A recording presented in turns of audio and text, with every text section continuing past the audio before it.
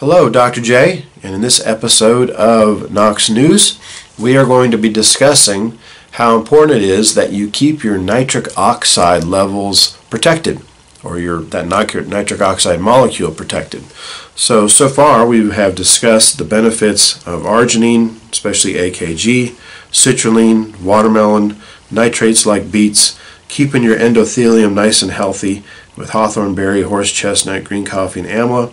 Now we're going to discuss protecting the nitric oxide molecule and helping it to last just as long as possible.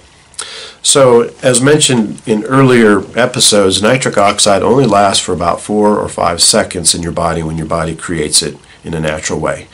So, to keep it from breaking down, and nitric oxide is susceptible to oxidation and to free radicals. And so it's important then that to protect it, that you would use these free radical scavengers, or things that are going to help to antioxidants as we know them. So the way that you do this, what has been shown to be very helpful in this regard, is nutrition like pomegranate. Pomegranate is a wonderful tonic for your cardiovascular system. I love the pomegranate because it's also a signature plant. You cut it open and it has chambers in it, and it's red, and it's about the size of your heart, so it really represents good heart health. Well, the high antioxidants have been shown to be particularly protective for the nitric oxide molecule. So you'd want in a good nitric oxide product, you would want pomegranate. I like also the camu berry from South America. Actually went down to South America on a trip to see how the indigenous people actually harvest and maintain their wonderful herbal, botanical, and fruits and vegetables that come out of the rainforest. But the camu berry, 300 times this vitamin C content as an orange. But also camu helps to lift the mood, which also nitric oxide does. And so the antioxidant benefits of the camu berry is good as a nitric oxide protector. The other things that are very important within a good nitric oxide supplement would be grape seed and grape skin.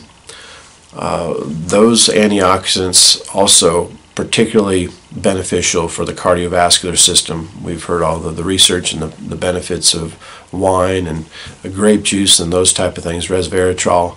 And so grape seed and grape skin, excellent protectors of nitric oxide. Raspberry and blackberry juice. And when it comes to vitamins, where the greatest benefits were seen in 2 different studies that were done on mice is they were studying the benefits of nitric oxide with relation to arginine and citrulline and plaque regression, and they did it with rabbits. But what was seen is that the rabbits that had a high cholesterol diet, they all got plaque in their arteries. If they went back to a regular rabbit diet, they kept the plaque, but when they used arginine, citrulline, vitamin C, and vitamin E, they all had plaque regression. But what they noticed is that the best way that the plaque would melt was through a combination of all 4, arginine, citrulline, vitamin E, and vitamin C together. So that would be important in a good nitric oxide product, as well as vitamin D. Vitamin D, very supportive to the cardiovascular system, helps to remove calcifications out of the arteries so that your arteries work better in producing nitric oxide. So that is an epidemic, is vitamin D deficiency, and so at least 5,000 to 10,000 IUs of vitamin D per day has been well researched and shown to be beneficial.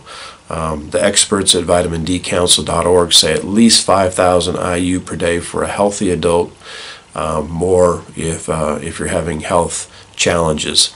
So antioxidants, extremely important to keep those nitric oxide levels up and healthy.